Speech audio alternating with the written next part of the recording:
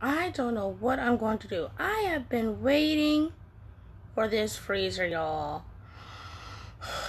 And come to find out, it never shipped. I wanted to get a deep freeze before the second wave. I know what I'm talking about. And I've been waiting and waiting for this freezer, only for Walmart to tell me, looks like it never shipped. I don't know what I'm going to do. Now I gotta wait for the money to come. And,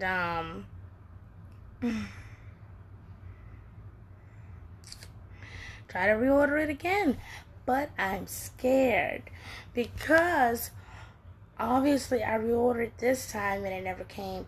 Will it come the second time? I've checked Sam Club. I've checked Home Depot.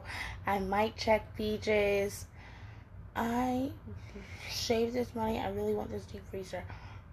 I don't know what to do. Help. Peace.